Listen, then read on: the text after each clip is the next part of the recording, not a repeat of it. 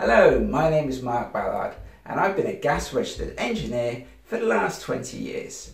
Today I'm looking at the Glowworm Energy 30C.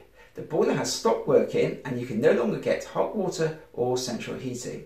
This is because the system is running low on pressure, and on the front of the boiler you can see it says 0 bar.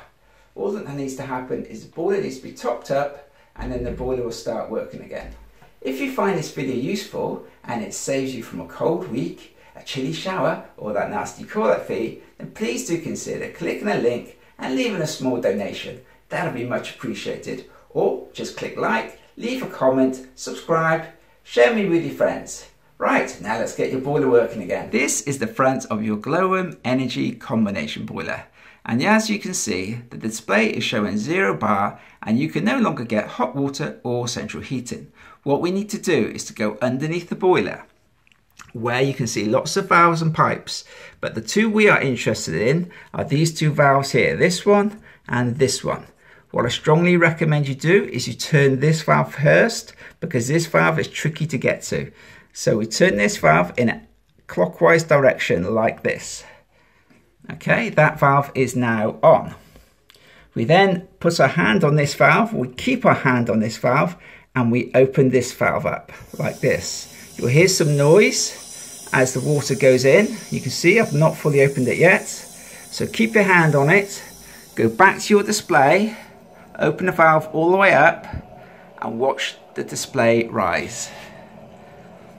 Okay, we're still going. We're now at 0.3 bar. I'm going to continue topping it up till I get to around about 1.5 bar. 1.